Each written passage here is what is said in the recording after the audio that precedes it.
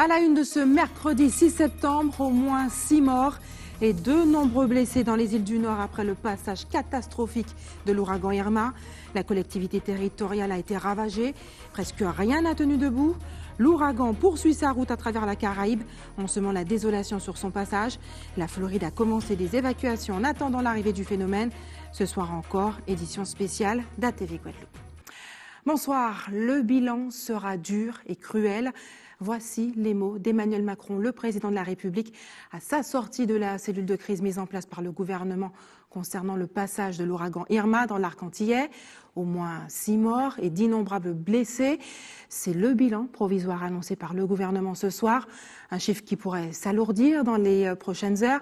L'ouragan Irma, plus puissant que jamais, poursuit sa route vers la République dominicaine pour atteindre d'ici vendredi l'île de Cuba, puis la Floride, qui ont d'ores et déjà déclenché l'état d'alerte.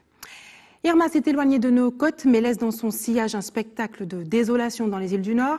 Toitures envolées, casernes des pompiers sinistrés. La préfecture de Saint-Martin a été en partie détruite, ce qui a contraint la préfète et 23 autres personnes à se réfugier dans une pièce bétonnée pendant l'ouragan. Un véritable cauchemar qui semblait interminable.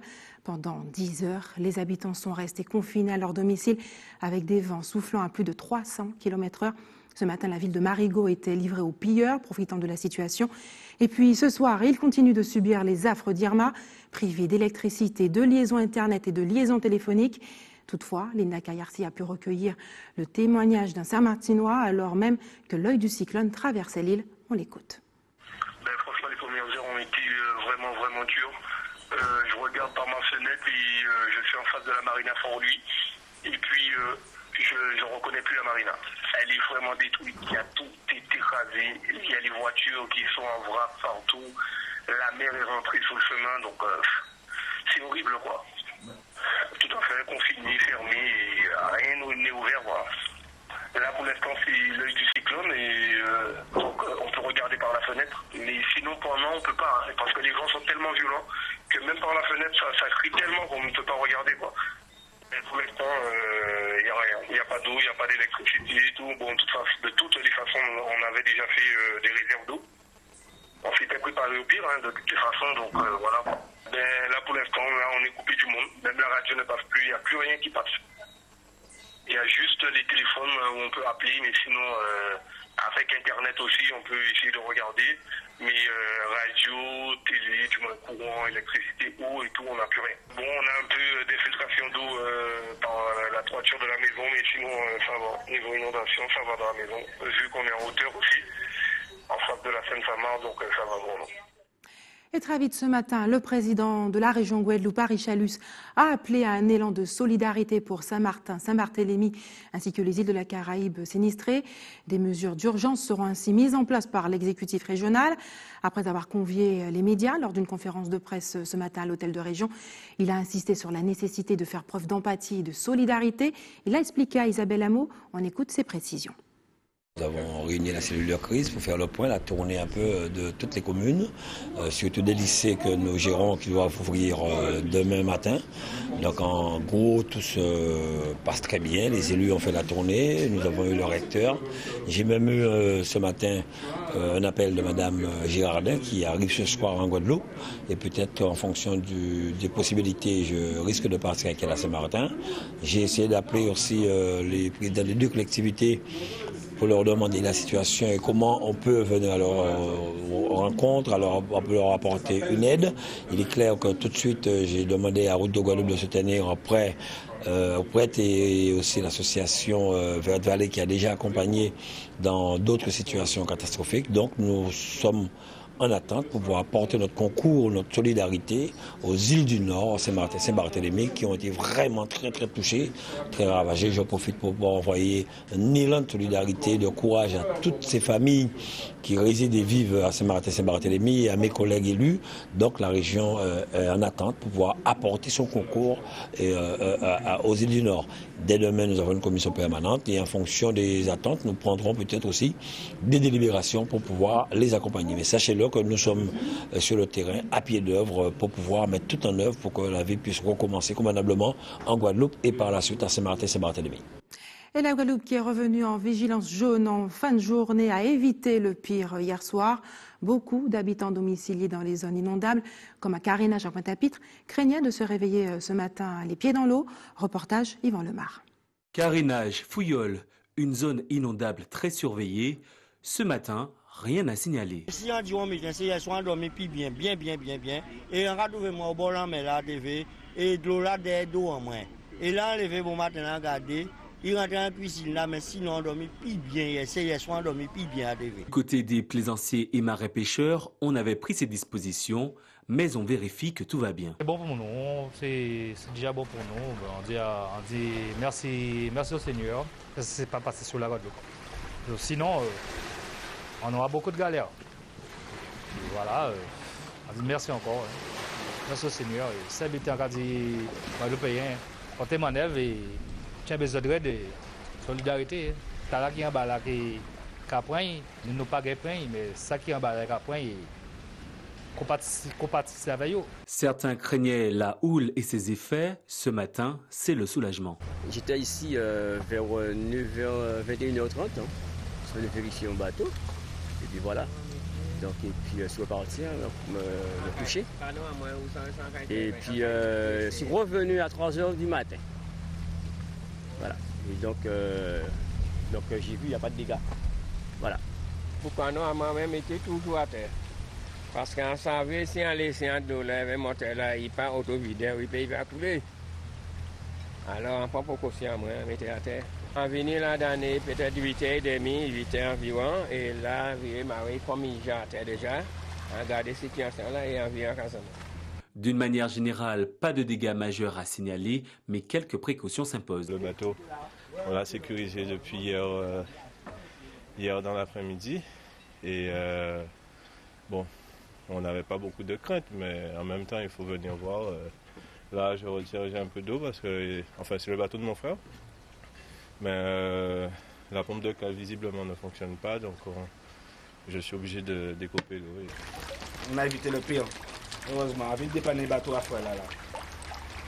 C'est pas grave. Il pas là, mais nous là. Tout le monde monte le bateau à eux, par précaution. Le gros du phénomène Irma est passé. Pour le reste de la ville de Pointe-à-Pitre, aucun incident majeur n'a été répertorié. Et quelques dégâts mineurs ont néanmoins été déplorés à plusieurs endroits dans l'archipel, notamment à Capesterre-Bello, où un arbre qui n'a pas résisté à la puissance des vents est tombé sur le réseau électrique. Les explications d'Isabelle Hameau. C'est l'une des conséquences du passage d'Irma sur notre archipel. Cette chute d'un arbre sur 2 câbles électriques dans le secteur de l'île Pérou à Capesterre-Bello. C'est ce riverain qui a été surpris alors qu'il conduisait. Je sors de chez moi pour aller faire des courses. Et en retournant, à mon retour, je trouve cet arbre tombé au milieu de la route. J'essaie de dégager pour rentrer chez moi. Parce que comme j'ai ma voiture, je l'ai garée là. Et je ne peux pas la laisser hors de chez moi. Selon les habitants du secteur, plusieurs alertes avaient déjà été signalées auprès des autorités compétentes pour l'élagage des arbres du quartier, potentiellement dangereux, puisqu'ils sont tous situés à proximité de lignes et poteaux électriques. Ça fait plus de 10 ans qu'on demande à la commune de détruire un coupe-baril légèrement à peu près 100 mètres plus haut. À chaque fois, ils disent que ce n'est pas eux. Et aujourd'hui, on a le résultat, malheureusement et heureusement, que ce n'est pas le coupe-baril. Sinon, il y aurait eu plus de dégâts. Bien souvent, ce sont les habitants eux-mêmes qui prennent des risques pour dégager les câbles électriques. En principe, comme je suis quelqu'un qui aime bien couper tout ce qui est dangereux, mais j'ai jamais encore pu. Je vais alerter. Il aura fallu le passage d'un cyclone pour résoudre un problème qui aurait pu être à l'origine d'un accident bien regrettable. Et cette nuit, comment ont vécu les quelques capestériens qui refusaient de quitter leur domicile? Isabelle Hameau est allée à leur rencontre. On regarde. La houle n'aura pas eu raison des habitants de Four-à-Chaud, un secteur sensible en cas de cyclone au vu des nombreuses maisons à proximité de la mer. Cette riveraine fait partie de ceux qui avaient décidé de rester à leur domicile lors du passage d'Irma. La nuit était plutôt calme.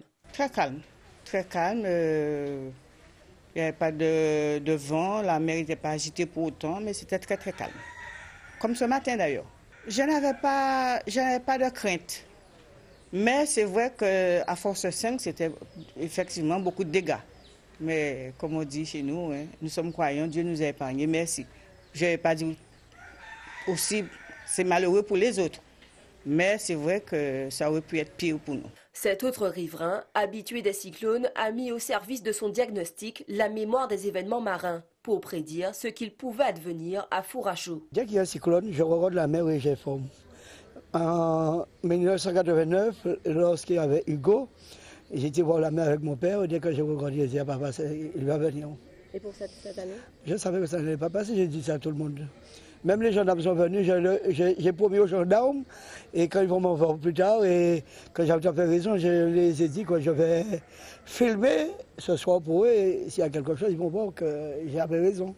Un peu plus loin, du côté du port de pêche de Sainte-Marie, aucun dégât matériel n'est à signaler concernant les bateaux mis à terre, par prudence. On a mis le bateau en sûreté parce qu'on ne savait pas qu'est-ce qui allait se passer pendant la nuit. Comme on n'a pas senti le vent, et c'est comme s'il n'y avait rien, quoi. Au centre-ville, c'est le calme plat. Seules quelques boulangeries et épiceries étaient ouvertes. L'activité économique reprendra demain. Et la mer a secoué un petit peu, mais plus de peur que de mal pour les populations. Reportage à Canval, Moïse Dexter et Patrick Curie. À la Côte-sous-le-Vent, les habitants sont partis se coucher dans l'attente d'un événement majeur. D'événements catastrophiques, il n'y en eut point, mais une manifestation de colère de la mer des Caraïbes, toujours impressionnante. C'est vraiment un spectacle de désolation. Et disons que ce n'est pas la première fois que je vois ça. J'ai eu l'occasion de voir ça pour les nids. Ça n'a rien à voir à côté de ce qu'on a vu sur Saint-Martin, Saint-Barthélemy. Pas de casse, heureusement. Comme on a dit, quelques bateaux qui sont restés dans l'eau. Beaucoup avaient suivi les consignes de sécurité données par les autorités.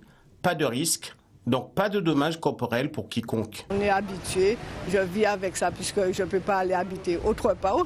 Mais là, c'est moins grave que Hugo. Hugo, c'était un monstre et c'était pendant toute la nuit. Je suis sortie hier au soir dans la rue alors que pour Hugo, je ne pouvais pas le faire. J'ai vu les paquebots échouer sur la côte. C'était vraiment dommage parce que les gens auraient dû prévoir d'enlever leur bateau. Dans le malheur, il est toujours bon de noter que c'est la solidarité qui prime. Je suis venue hier matin et elle était toute seule. Elle a 94 ans, 95 ans, 96 ans. Je suis venue la chercher, elle a dormi à la maison.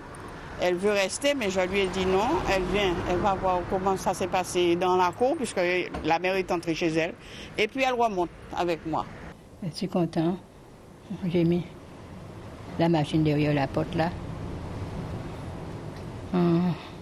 Elle était chez moi, elle n'a pas mangé, elle avait très peur.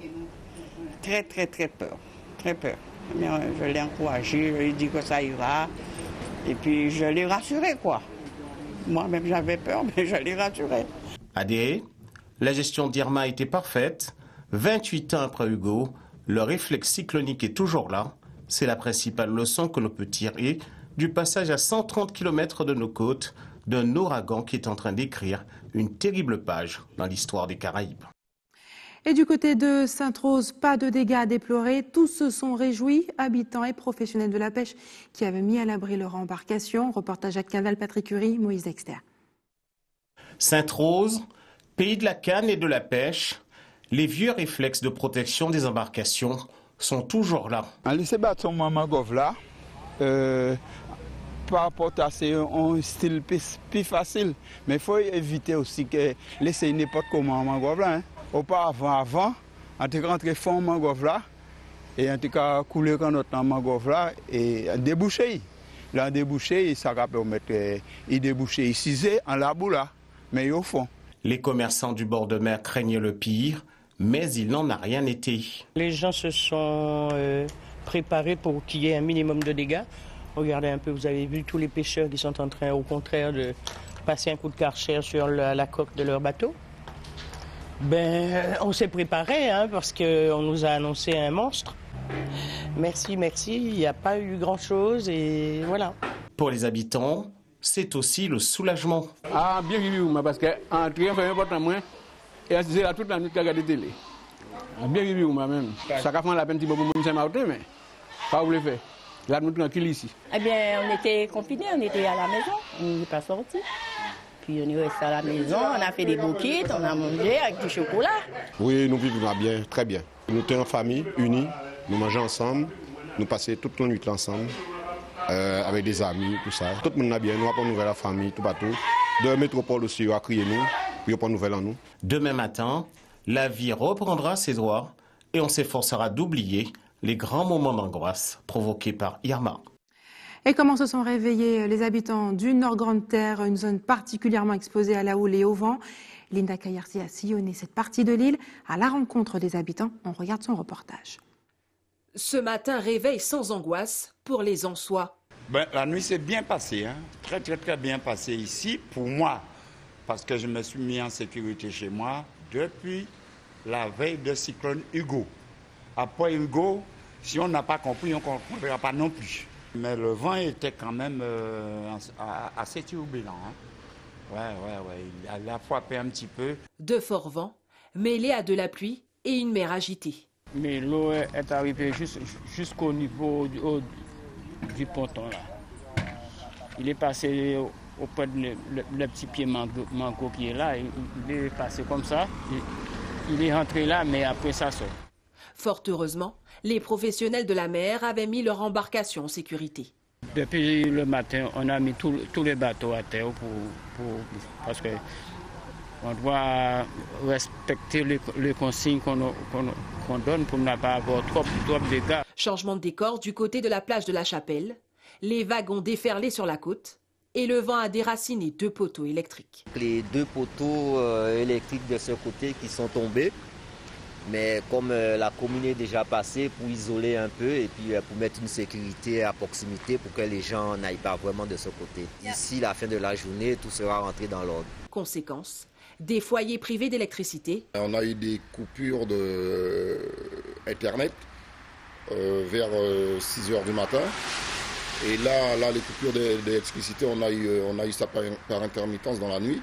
Et là, ça s'est coupé il y a une bonne demi-heure. Progressivement, la vie reprend son cours à Anse-Bertrand. Et la ministre de l'Outre-mer, Annick Girardin, arrivera en Guadeloupe aux alentours d'1 h du matin. Elle devrait être accompagnée de moyens humains et de matériel supplémentaires à destination des îles du Nord. La Guadeloupe devant servir de passerelle pour acheminer l'aide vers Saint-Martin et Saint-Barthélemy. Mais bien avant son départ de Paris, s'est tenue la réunion de la cellule de crise en présence du président Emmanuel Macron. Il a annoncé la mise en place d'un plan de reconstruction. Le détail avec Éric Dupuis. Il est arrivé l'air grave peu après 19 h, accueilli par son Premier ministre et le ministre de l'Intérieur. Emmanuel Macron se rend au CIC, le centre interministériel de crise, où il fait face à l'horreur. Le capitaine nous indiquait qu'il pensait que 60% de l'île était dévastée. 1 heure plus tard, il se présente à la presse. S'il n'est pas encore question de bilan, il reconnaît déjà qu'il sera terrible. Je peux d'ores et déjà vous dire que ce bilan sera dur et cruel. Nous aurons à déplorer des victimes. Dès la mi-journée, tout s'était accéléré à la sortie du Conseil des ministres, alors que l'œil du cyclone est juste au-dessus de Saint-Barthélemy. Le ministre de l'Intérieur prend toute la mesure de l'événement. Les 4 bâtiments qui étaient les bâtiments les plus solides des îles ont été détruits. Donc cela veut dire que vraisemblablement les bâtiments qui étaient plus rustiques sont sans doute aujourd'hui partiellement ou totalement détruits. Parmi les ministres qui se sont rendus place Beauvau, Nicolas Hulot, ressorti de la cellule abattu. Moi je suis toujours très ému de ça parce que c'est toujours les mêmes qui trinquent. Qu'il faut toujours qu'on soit dans la manifestation de la réalité pour prendre la mesure de ce que les changements climatiques impactent. Derrière, en ligne de mire, dans 48 heures, il y a Haïti. Bon. On va regarder les choses sereinement. Nous, on doit maintenant garder la tête froide parce qu'il y a l'urgence immédiate. Ça, mon ministère ne peut pas faire grand-chose. L'urgence immédiate, c'est la ministre des Outre-mer qui la porte. Dès la fin de la dernière réunion de crise, Annick Girardin a pris la direction d'Orly. Elle s'envole avec 200 personnes, du matériel médical et des pompes à eau. Emmanuel Macron est lui rentré à l'Elysée, mais assure suivre de près la situation. Et la solidarité s'organise pour soutenir les îles de Saint-Martin et de Saint-Barthélemy. En Martinique, la Croix-Rouge a lancé un appel aux dons et aux bénévoles. Des équipes du SAMU et des techniciens d'EDF sont prêts à partir. Un départ qui pourrait intervenir dans les prochaines heures. Les explications de Loïc Régis. Les équipes du SAMU tentent de faire le lien avec le détachement envoyé à Saint-Martin avant le passage de l'ouragan Irma. On a pu établir un contact avec le médecin qui était sur place à Saint-Martin, qui a un contact avec une technologie filaire qui est finalement une vieille technologie mais qui fonctionnait. Il fait état de gros dégâts, y compris dans le centre hospitalier de Saint-Martin, qui laisse penser qu'il va falloir travailler ailleurs. Et les médecins prévoient déjà l'envoi de nouveaux renforts. Les équipes qui seront acheminées, j'ai compris par l'armée, doivent attendre un peu plus de sécurité. Voilà. Donc on est sur vendredi, samedi, dimanche, les premiers renforts humains, médicaux et psychologiques seront acheminés soit par frégate, soit par hélico. Sans connaître les premiers bilans, le CHU de Martinique fait aussi partie du dispositif de secours. Les victimes des îles voisines pourraient être soignées ici. Nous sommes mis en situation de pouvoir accueillir le plus grand nombre de blessés possible. Nous avons bien évidemment la possibilité d'utiliser toutes nos structures de l'ensemble de nos sites. Bien sûr celui de Fort-de-France, mais également celui de Trinité, celui de Mangovulsin d'une part, et d'autre part, organiser et accélérer les sorties des lits pour libérer des places et afin d'accueillir l'ensemble des patients le nécessitant. La plateforme d'intervention régionale Amérique-Caraïbes de la Croix-Rouge est elle aussi opérationnelle. Dans cet entrepôt, plusieurs tonnes de matériel, un équipement de première nécessité. Des kits shelter qui permettent de faire des abris, des kits abris. Nous avons des jerrycans qui permettent de stocker de l'eau. Nous avons un kit de traitement d'eau qui permet de traiter 4 mètres cubes heure. Nous avons des moustiquaires. Nous avons des couvertures, nous avons des kits de nettoyage et nous avons un stock de bâches. L'association lance également un appel aux volontaires qui souhaitent se rendre dans les zones touchées, à condition d'être préparés. Pour aller sur ce genre de catastrophe, il faut être spécialiste, il faudra avoir des formations spécifiques pour pouvoir affronter ces genres de risques parce qu'on risque de voir tout et rien et ne pas pouvoir supporter. Les pompiers se tiennent également prêts à partir. 30 hommes et des moyens pour effectuer des recherches dans les décombres. Le SDIS Martinique va acheminer un convoi de plus de 3 tonnes de matériel vers les îles sinistrées. Les équipes de EDF Martinique attendent elles aussi le feu vert pour se déployer. La ministre des Outre-mer, Annick Girardin, est partie ce soir en direction de la Guadeloupe, avec là encore des renforts en moyens humains et matériels. Et les conditions météorologiques liées au passage d'Irma font aussi des heureux à en croire les surfeurs du spot du Moule. Le plan d'eau serait d'une rare qualité. Linda Kayarsi. Irma s'éloigne de nos côtes et déjà elle fait le bonheur des surfeurs. On a des vagues, c'est glacis, c'est clean, il n'y a pas de vent. Voilà, bon, il y a un peu de monde à l'eau, mais bon, voilà, on fait avec. Hein. On a souvent ici des vagues un peu assez ventées et qui n'ont pas forcément cette qualité. Mais voilà, ça fait toujours plaisir d'avoir de bonnes vagues en Guadeloupe. Expérimentés ou tout simplement passionnés, tous profitent des conditions météo. Depuis 9h ce matin, là, ça s'est bien calmé, il n'y a plus trop d'orage. La houle est bien tombée, ça a quasiment disparu en fait, on ne pensait pas même que ça partirait aussi vite. Ce matin c'est au nord, les vagues rentrent au nord, hier c'était au sud. On s'est amusé ce matin, hier ils se sont amusés aussi, donc on en profite au maximum. Une longue session de glisse qu'ils n'auraient ratée sous aucun prétexte. Dès qu'il y a des vagues, on en profite. Maintenant que voilà, on est sorti de l'alerte, les conditions sont vraiment jolies et donc voilà, il faut en profiter. Bien qu'au nord, l'événement ne soit pas fini. Et, on pense fort à toute la Caraïbe du nord qui va encore avoir des heures difficiles, quoi. Si certains surfeurs remballent déjà leurs planches, d'autres profiteront jusqu'au bout des rouleaux causés par le cyclone Irma.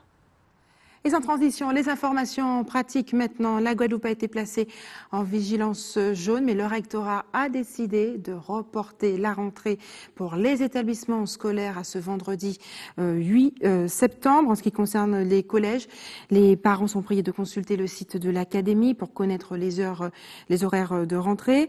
Les rentrées seront également reportées à l'Université des Antilles.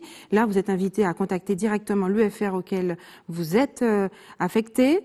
Le trafic aérien a repris à l'aéroport Paul Caraïbe dès la mi-journée.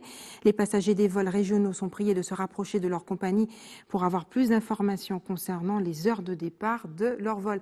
Et l'équipe de l'établissement français du sang vous donne rendez-vous demain à l'hypercasino de Basse-Terre de 8h30 à 13h. Et enfin, si vous avez des informations à nous communiquer, n'hésitez pas à nous appeler au 60 11 2 fois. Et voilà, c'est la fin de notre édition locale et régionale. Mais avant de se quitter, rappel de la principale information de cette journée. Au moins 6 morts et de nombreux blessés dans les îles du Nord après le passage catastrophique de l'ouragan Irma, selon le gouvernement. Ce bilan pourrait encore s'alourdir. La ministre des Outre-mer arrivera ce soir en Guadeloupe aux alentours d'1h du matin avec des moyens supplémentaires afin de venir en aide aux populations de Saint-Martin et de Saint-Barthélemy. Le président Emmanuel Macron a annoncé la mise en place d'un plan de reconstruction. Et le président du conseil régional, Harry Chalus, a aussi lancé un appel à la solidarité et aux dons et annoncé des mesures d'urgence qui seront mises en place. Je vous souhaite une excellente soirée. Toutes nos pensées pour les habitants de Saint-Martin et de Saint-Barthélemy. On se retrouve demain à 18h50.